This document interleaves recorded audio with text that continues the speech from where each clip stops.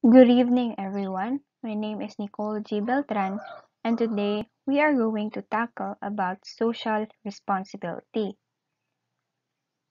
So, let's start by defining social responsibility. So, social responsibility is an ethical theory in which an entity, be it an organization or individual, has an obligation to act for the benefit of the society at large. So this theory suggests that we have our responsibilities to our society, a responsibility to act and fulfill our civic duties. For example, as simple as participating in your local community and paying taxes are already considered a socially responsible act. In this way, there must be a balance between economic growth and the welfare of society and the environment. Because social responsibility doesn't only focus on the economic aspect, it also concerns the welfare of the environment and the society as a whole. So for example, as an individual, dili man ta purely nag-eskwela para soon magkatrabaho o makakwarta. We also participate in our local communities, we vote for the right candidate, we respect each individual, of course. We donate when there is a disaster. We promote our respective advocacies. All of these are examples of social responsibility, and our goal is to help those people in need, to help our community or our country grow, to preserve our environment. In short, we are all doing this for the benefit of all of us. So kung dili nato i-apply ang social responsibility, kung wala ni tanan, di nato ni buhaton, then dili ta mag-last long because our goal lang man is for economic growth. Walay balance. So it is important that we apply social responsibility whether to ourselves or to our organizations. So moving on, since social responsibility applies to all of us, this can also be applied in businesses, and it is called the corporate social responsibility. So, business, in addition to maximizing shareholder value, must act in a manner that benefits society. CSR emphasizes the development of shared value for both shareholders and stakeholders, creating a double win scenario. So, the concept of CSR is just similar to our discussion in the previous slide. The goal is not only for economic growth, but also for the welfare of the society. Ang kalahian lang kay ang CSR is applied to business organizations. So when we think of operating a business, our primary goal in mind lang man, di ba, is to gain and maximize profit. Little did we know about the concept of CSR, in which, in addition to maximizing our profit, it also allows companies to put value into its stakeholders. So, kinsa ditong mga stakeholders? So, stakeholders are those that hold a significant influence or impact on the company. In general, stakeholders are customers, investors, suppliers, the local community, and a lot more. As long as mag uh, dili mag-last long ang company kung wala ni sila ng mga tao, ang mga stakeholders. So when a company applies corporate social responsibility into their system, then it encourages them to put importance into their stakeholders, not just on the profit gain of the company. So according nga kina John Dewey and James Tufts, it is not sufficient to view companies as purely economic machines, and that companies should be involved in public duty as well. Also, CSR is not a static concept, it is a moving, evolving target, according to Noreen Kennedy of the U.S. Council on International Business. So, what's the meaning of CSR is not a static concept? So the concept of CSR already existed before. It dates back to the 1930s. So as time goes by, ang pag-interpret sa mga tao about CSR is nagabago. According pa kay Kennedy na there is no solid definition of CSR. It all depends on company decision makers on how they will apply CSR.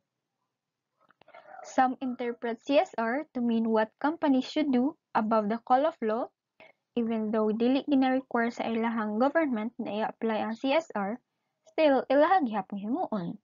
Others think it should be legally mandated at the national or international level. Others also thought that it is already here and we are already doing it. So that is according to Noreen Kennedy. So also take note that CSR is not a replacement for the governmental role and responsibility in meeting challenges of sustainable development. So dili dapat magsalig ang government about the corporate social responsibility of the companies, because the government should also uh, implement its ways of mandating social responsibility to the society, because mao man na ilahang role, di ba? So, the scope of CSR varies country by country, region by region, interest group by interest group. So, according, di ba, to what I've said earlier, there is no solid definition of CSR, kaya nagavary jud siya. Also, there's not a one-size-fits-all solution for CSR, in which makes it quite a challenge, because until now, we are still looking for an internationally agreed upon approach. There is no established way of implementing CSR, but at a minimum, it includes environmental issues, and it also takes on social, ethical, governance, health, and other issues in the society. So it is a very broad concept to cover, and it is a challenge for the business community. So now, let's proceed to the settings of corporate social responsibility. So this slide answers the question, what are the ways in which CSR can be applied? So this is through avoiding human rights abuses, upholding the right to join or form labor unions, eliminating child labor, avoiding workplace discrimination, protecting the natural environment, guarding against corruption, and lastly, undertaking philanthropic efforts. So these are just examples of how corporate social responsibility can be applied in your companies or organizations. So you can this can be your guide, or you can add more, as long as it doesn't violate anyone's rights and as long as it can benefit all of us. I've also listed some of the largest corporations in the Philippines that implemented the concept of corporate social responsibility, and some of them are San Miguel Corporation.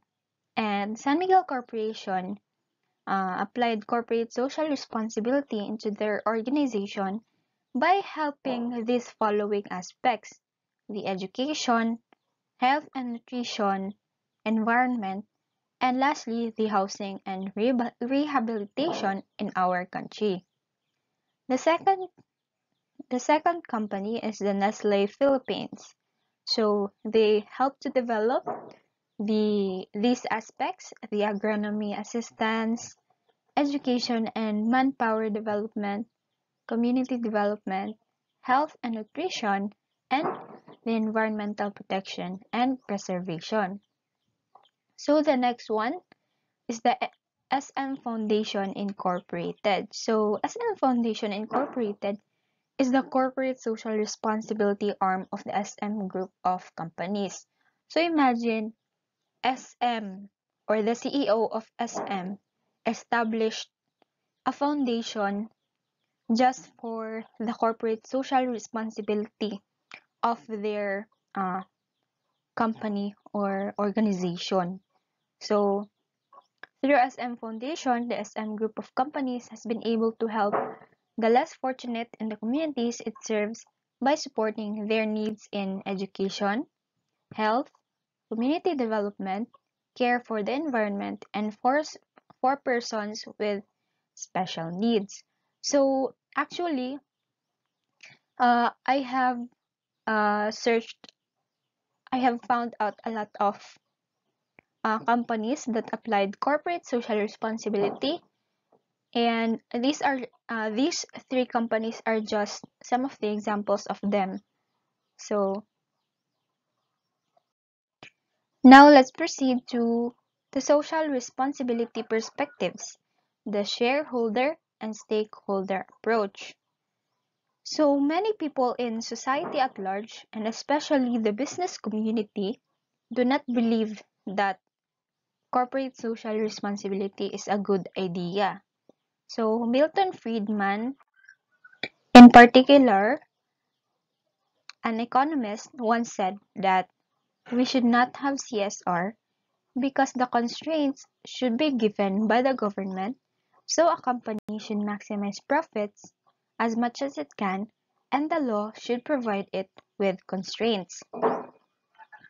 So he believed that there is only one social responsibility of business, and this is to use its resources and engage in activities designed to increase its profits so long as it abides the law. So this statement of Friedman characterizes one of the two perspectives related to social responsibility, and this is the shareholder model. So shareholder shareholder model states that the only social responsibility of business is to maximize profits. Engaging on what is termed social responsibility is in direct conflict with the shareholder model because it diverts resources and energies away from profit maximization behaviors. For example, giving to a charitable organization. So a lot of companies do that, right? So Friedman isn't arguing against donating to your local church, but he is arguing that business is not the appropriate vehicle to do it. Friedman believed that businesses should pursue profit maximization, essentially to make as much money for shareholders as possible.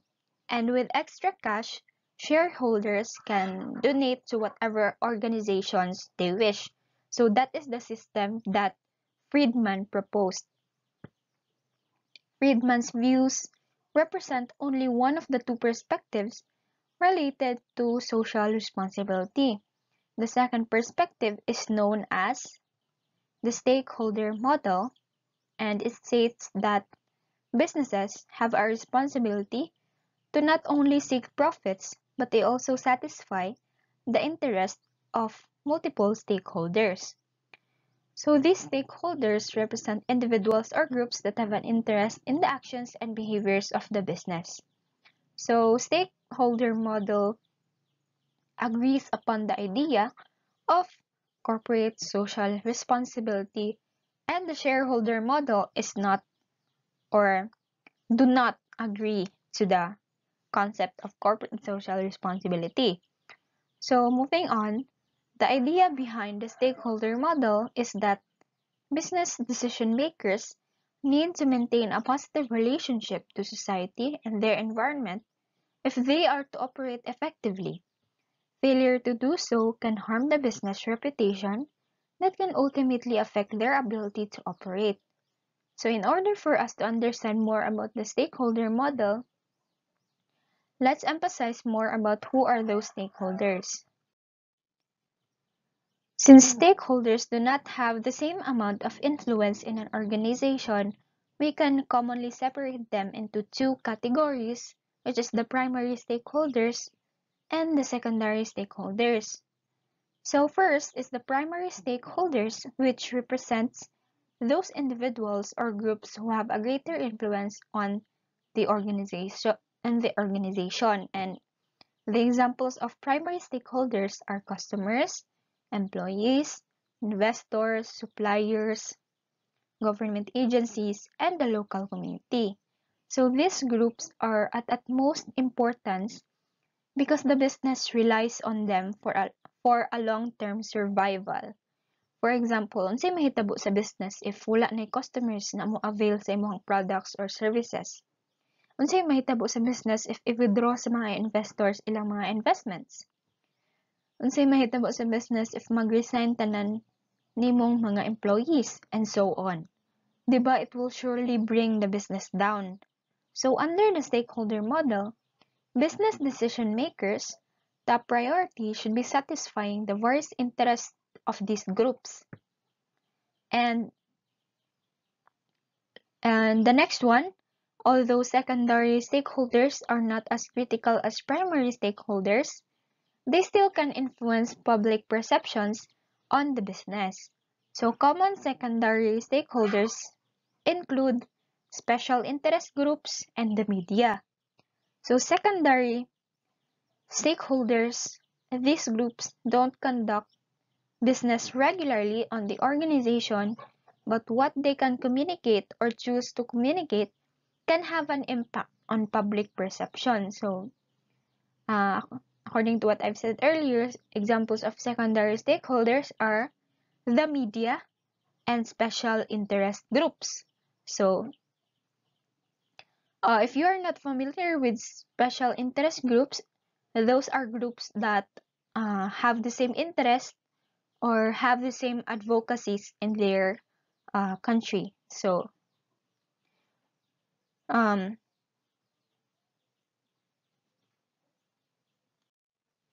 so as an example, if your company's decision maker subjects to a decision that they know will affect one aspect of social responsibility, then of course special interest groups and the media would investigate and spread the information to the public that will ruin the company's reputation. So, for example, the issue